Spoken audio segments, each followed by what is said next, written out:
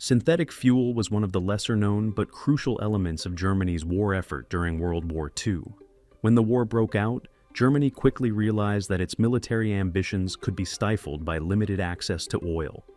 Most of Europe's oil fields were beyond the reach of the Third Reich, and the British naval blockade further restricted oil imports. This strategic challenge forced German authorities to turn to innovative solutions, such as synthetic fuel production. Synthetic fuel was primarily produced using coal, which Germany had in abundance.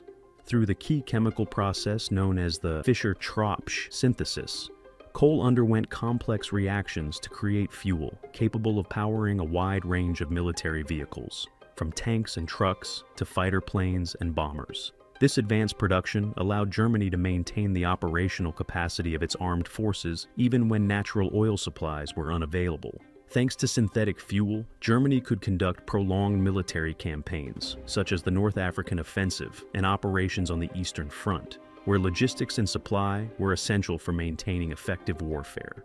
Synthetic fuel production was one reason why the formidable Panzerwaffe, the German armored force, could continue to function despite increasingly limited resources. Factories that produce synthetic fuel, such as the massive complexes in Leuna and Prülitz, modern-day Police in Poland, employed thousands of workers, including forced laborers. However, the production process was expensive and energy-intensive, placing a significant burden on Germany's war economy. Furthermore, these facilities were vulnerable to Allied air raids, which soon recognized their critical role in sustaining the German war effort.